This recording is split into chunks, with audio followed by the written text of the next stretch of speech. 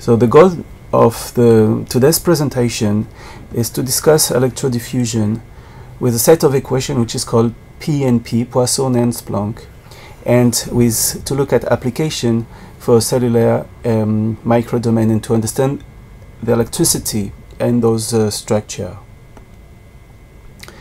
So let me remind you the context of this work and the background. So what defines the voltage in a neuron? And in particular, the charge distribution in a neuronal cell is at equilibrium defined by the difference of concentration between the ions outside, which is the potassium, sodium, calcium, and chloride, and the same amount of ion inside. The exact regulation is due to pump and transporters.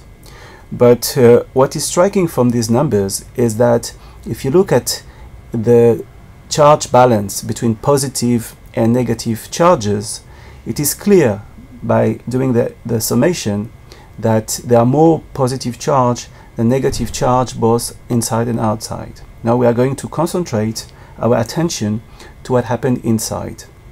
What is the consequence of having more positive charge in an electrolyte for the voltage distribution and the distribution of charges? Now I would like to add some more information about the background.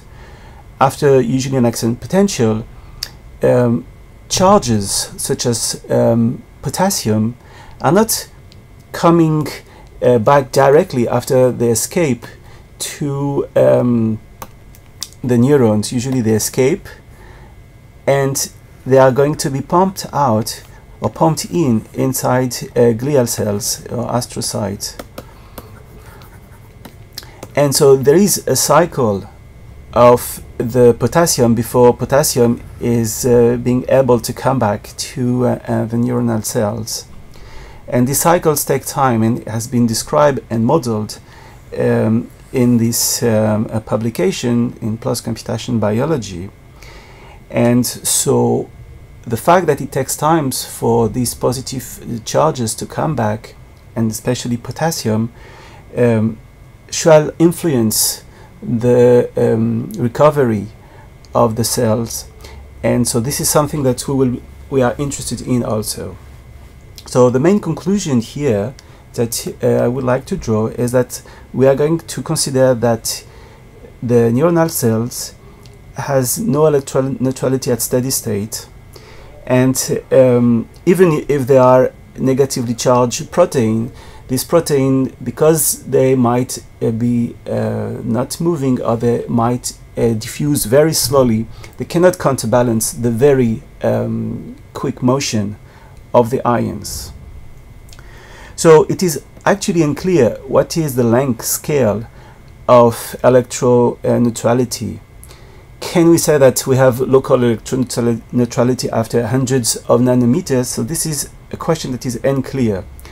But what we would like to look at today is that this distance is much larger, much longer than the classical Debye lengths that we are going to define next. So let me continue on the background. So we are interested in how to model ions in a cellular microdomains. So the first step is to have a model, and the model we will start with is the classical Langevin description. Then we will go from this description to the classical electrodiffusion model and the associated Poisson-Nernst-Planck equation, and explore the non-electro-neutrality condition. So let me remind you that by definition the Debye length, which assumes by definition the way it is derived, electro-neutrality in an infinite domain, so that in the Poisson-Nernst-Planck equation, the exponential term that we're going to see in a second can be linearized. Then the exponential term that is obtained this way, that screens the charge, the classical voltage, which is 1 over r, here becomes suddenly 1 over r multiplied by this exponential term that drastically decay depending on lambda. So in principle, this says that a charge in a medium where there are other charges, and if we assume electroneutrality, then this charge, the effect of this charge, is going to decay exponentially. So I would like to start with reminding you the general Langevin equation, which is an equation for describing the trajectory. This is shown here in red. So the equation goes like this. It says that the acceleration plus the friction force, which is proportional to the friction coefficient gamma multiplied by the velocity, plus the potential well or drift, equals to the random forces. So this is a stochastic description, and actually in electrolyte we should add water molecules and sum the effect of local polarizations of the water. But it turned out to be very difficult to analyze such a system, and coarse-grained models are needed. In other systems, the electrolyte approach with a gradient concentration was explored, especially in the context of activation of the postsynaptic part of the synapse by charge neurotransmitters. And it was shown that the charges might affect the opening or the flux of the neurotransmitter to the receptors located on the surface of the postsynaptic density of a neuron. And we have also in the past explored the failure of electroneutrality assumption in this review with Raphael Yusti last year in Nature Review Neuroscience. So what are the assumptions we are going to make here? We are going to assume non-electroneutrality. However, we are going to neglect the effect of water molecules, dipoles, the local ionic interactions, and many membranes that can be present in the neuronal cells or in dendritic spine. We can have in mind, for example, the membrane due to mitochondria, the endoplasmic reticulum, and any other organelles. At steady state, we assume that there will be no flux of charges. Now, what is the general electrodiffusion equation? We'll start with the Smoluchowski limit of the equation, where the acceleration is dropped, and then we are left with the friction term, which is equal to the charges, the voltage generated by all moving charges, and the diffusion term. Now the voltage satisfies the classical Poisson equation, which is epsilon epsilon 0 divergence of the gradient of the field, which has to be equal to the charges carried by each moving ions. Now we need to add some boundary condition for this partial differential equation here, and we're going to impose some reflecting boundary condition at the boundary, so there is no flux for the particle, and also we will assume that at the dielectric surface dVdN equals 0. Or we will see later on that if we have a fixed number of charge inside, we need to have a compatibility condition to be satisfied. So in general, it's possible to simulate such a system, but it's very hard because at each moment of time the field has to be calculated by solving this elliptic partial differential equation. Now if we have two species, let's say a positive and a negative charge, then the Poisson-Nernst-Planck equations can be written this way. So the first equation is, as we have seen, the classical Poisson equation with the positive and negative charges. And then we have what is called the Fokker-Planck equation, which is the probability distribution function for the positive here and the negative charge here, which say that d concentration dt equals Laplacian the charge plus the drift term here, the drift term for the field, multiplied by the density. And we have the same here for the negative charge, except that we have to add here a negative a minus sign. So what is the research here, how relevant it is? We would like to find a formalism to study ion distribution in a non-electro-neutrality condition at steady state. And our goal is to estimate the charge distribution in a microdomain. And this problem remains actually poorly studied and understood. So the framework to study this general electrodiffusion and be able to better understand how ionic current is transformed, the idea is the following: how ionic current is going to be transformed into voltage at a synapse of neuronal cells. So let me draw here a picture. Suppose you have a current going through. We are interested in how this current is going to lead to a difference of voltage or a voltage in this structure. And this voltage is important because if you think about a voltage gated channel, this change of voltage is what the channel is going to see, and thus this will tell if the channel is going to open or not, allowing a flux of ion inside. So this conversion from current to voltage is really what we are interested in, especially if you think in terms of electrophysiology, when the neuron is not clamped, not under voltage clamp condition, where there is a linear relationship between voltage and current imposed by the electronics.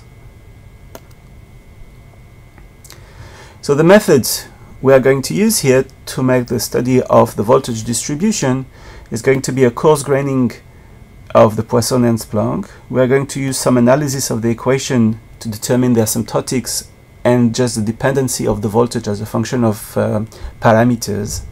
We'll use also the theory of dynamical systems to study the behavior when we cannot solve asymptotically the equations, and finally some numerical simulations. So the coarse-grained Poisson-Nernst-Planck equation with one charge only in the ball can be written this way. This is the solution. This is the Fokker-Planck equation. As we said, d rho dn. There is a term here due to the diffusion and the term here due to the drift. And this is due to diffusion. Now this is the boundary condition which said that there is no flux. No particle can escape the domain. And the total charge in the domain is fixed to a number capital N. Now this is the Poisson equation for any point here inside the domain, which says that the Laplace of the potential phi is connected to the density of charge here. And so now we need to impose here what is called the compatibility condition, which says that dphi dn equals minus sigma, and sigma is equal to the total charge divided by 4 epsilon epsilon 0 pi r squared, where r is the radius here of the sphere. We have here capital R. And so we're looking for a steady state solution. And for steady state, so steady state means this term here will be equal to 0. We obtain here the classical Boltzmann solution normalized, so that the integration of rho is equal to n. And by putting this solution into the Poisson equation, we obtain this steady state Poisson-Nernst-Planck equation connecting phi here with the exponential of phi. So the remaining goal here would be to find the solution of this equation in this non-electro-neutrality context.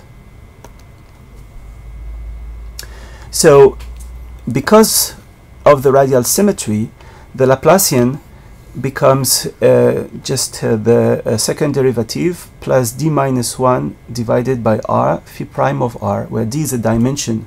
So we will be interested here in dimension 1, 2, and for a biological application to the dimension 3. Now we can always renormalize the variable, and we scale by the radius here of the sphere. We change the potential, we normalize the potential, and we write lambda, which is going to be a scaled parameter that depends on the temperature and the total number of charge. So the final equation that we are getting in the geometry of the ball is the following, which is the Laplacian equals lambda exponential minus u divided by this normalization. Now we can always impose that u of 0 equals 0, because u is defined in principle up to a constant, and by symmetry the first derivative at 0 equals 0. And we can always change the equation by calling this term here that I'm now showing a constant mu, so that finally the equation becomes the following. Now what is the solution of this equation? So in dimension 1, by simply multiply the equation by u prime and integrating, we'll get the following solution. U equals log of cos squared of lambda divided by 2I lambda x, where I lambda is solution of this transcendental equation, and some analysis shows that mu lambda, which is equal to lambda divided by I lambda, has to be less than pi squared divided by 2, so that the square root of lambda divided by 2 lambda is always less than pi over 2. But what is interesting is when lambda goes to infinity, when lambda becomes large, this parameter, which is square root of lambda divided by 2I lambda, is actually converging to divided by 2I lambda is converging to pi over 2. And this is the reason why we have here a singularity that develop at the boundary. And this is a log singularity. And of course, if we use a value for square root of lambda divided by 2 lambda that is above pi over 2, you can see there's a singularity inside, but this is not a physical solution. This physical solution here is quite interesting because it shows some type of long-range distribution of charges, and this effect is due to the boundary and to the exponential term. So we are very far from the effect of the Debye length. Now in dimension 2, it turned out that this equation can also be solved, and we get the same type of singularity of log. And now instead of having what we had before, we had lambda divided by 8I lambda, where I lambda is actually defined by this. This is pi plus lambda divided by 8. And again, when lambda goes to infinity, it turns out that this term, lambda divided by 8I lambda, converges to 1. And again, this expresses the singularity that is observed here. And now we will see that the situation is the same in dimension 3, although it's not possible to solve this equation directly. So we'll discuss now in the next slide. So to do this, we need to transform the equation, the classical equation that we had before, using the following change of variable. So we're going to change. So we are first of all starting with this equation, minus Laplacian u equal exponential minus u in polar coordinates with mu. So it was minus u prime prime plus 2 over r u prime equals this. Now if we change variable and write s equals minus log of r, u of r is capital U of s, Now V of S is a derivative du ds, and finally W of S is mu exponential minus 2s exponential minus u of s. It is possible, by injecting this change of variable into this equation, to find a two-dimensional system for this new equation. Now, in the phase space is shown here. Now, what is interesting is that it turned out that for our system, the initial condition V0 and W0 has to be positive, so we have to be in this half space. And it turned out that when S goes to infinity, the limit has to be the point P0. So the only possibility is that the initial conditions start on this separatrix, showing that here there is a unique solution. We start somewhere and converge here to this point. The situation is completely different to what happened in this other part of the graph, and this was studied by Gelfand for flame solution of the flame equation, where there was here many countable solution.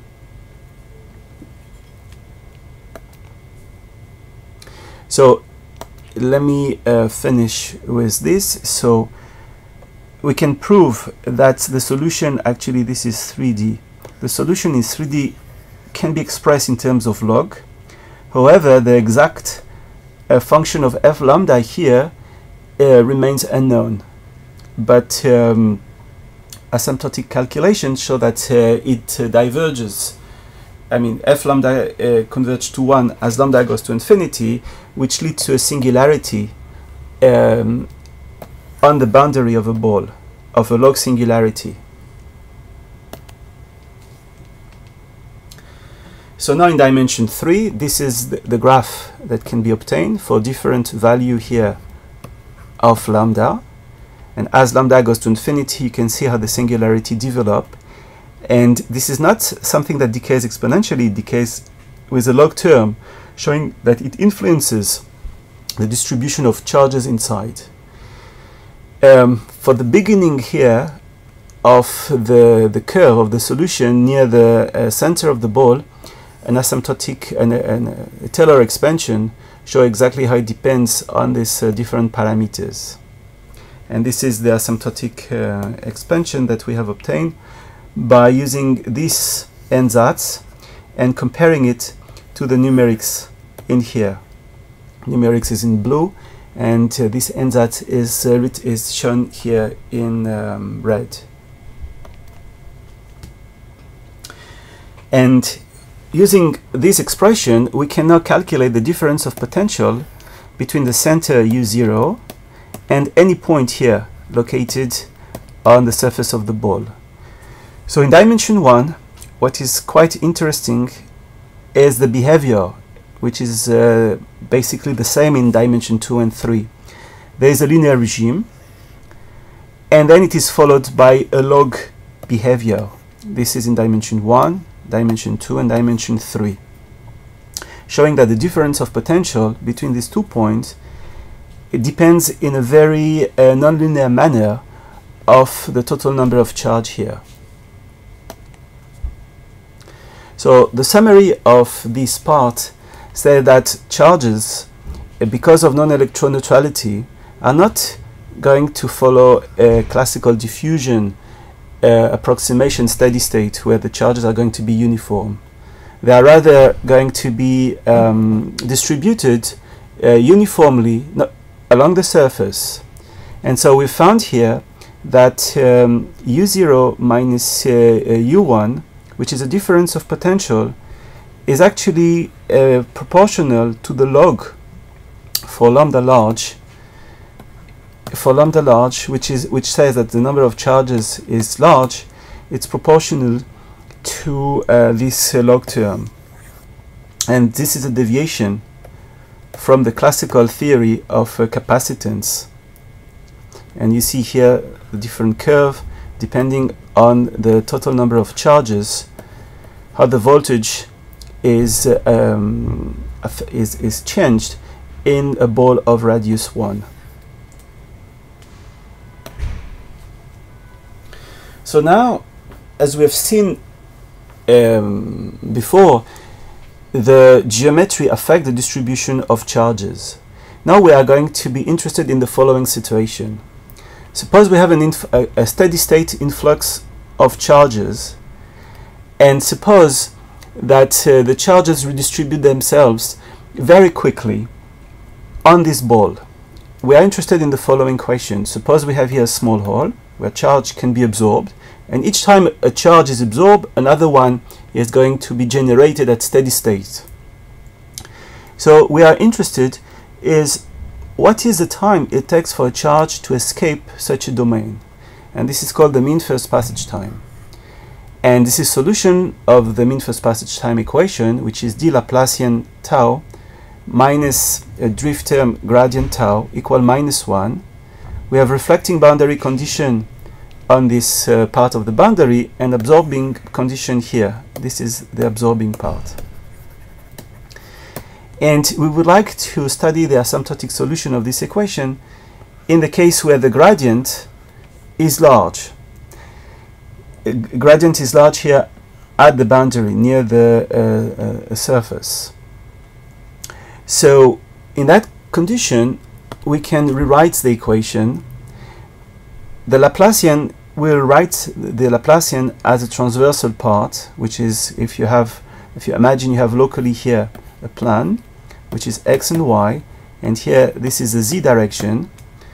This can be rewritten this way, where this is the second derivative in z and this is the first derivative, and we will neglect any here fluctuations in the x and y direction for the field. Now it turns out that if v here, the v tilde, which is the gradient of the potential, is large, the solution of this equation can be approximated by a two-dimensional the solution for the time for a two-dimensional problem, and there is a residual term which is a capital O of 1 over v tilde. In other words, we can neglect to first order any type of fluctuations that will bring an ion inside the domain. Most of the ions are going to live in this boundary near the surface, on this boundary layer near the surface. And so to calculate the first exit time, we just simply have to solve the Laplacian equation on a ball with an absorbing boundary, where we have now a Brownian particle moving, and we are left with calculating the mean first passage time to this absorbing boundary. And this is well known. The solution can be written this way. This is 2r squared divided by diffusion, log of the angle where the particle is placed, divided by delta. Delta is the size here, the radius of the small hole. And so the solution is well known. It has been calculated several times already in the literature. It's proportional to r squared and log of 1 over the delta. So now let's summarize. The mean first passage time, if we have n ions, is given by the time divided by n, and thus the flux of particle, which is this 1 over time, is the total charge, which is fixed, divided by the time for one particle, in the limit of a small radius of absorbing window compared to the radius of the ball. So the conclusion is that the global geometry defines the voltage drop. However, the current in this geometry, assuming steady state, is defined by the geometry of the small hole here at the beginning of the neck, when we have a structure like this, and we were here just focused on this exit from the ball here, which represents the head of a dendritic spine. So the conclusion is that we have derived here a new capacitance law for an electrolyte ball when there is no electroneutrality. The geometry plays here a critical role in defining the distribution of the voltage, and we've seen that actually the IV relation, which is the Q, we should really say here this is a QV relation, has different regime: a linear regime where the total number of charge is small, and a log regime in the case where lambda, the total number of charge, is large. So in that case, the geometry defines the voltage, and the small hole define the current, because the current is defined by the escape time. This is the consequence of this non-electroneutrality that we have assumed here, and that remains to be confirmed experimentally, especially with this new dye, to be able to look at the local voltage inside cellular microdomains such as synapses. Of course, adding the effect of two charges is going to be challenging but quite interesting. And also what we have recently observed is that the local curvature can influence the distribution of charges. And the transient regime will also be interesting, especially to look at how the voltage is locally affected. Thanks. I will stop now this presentation.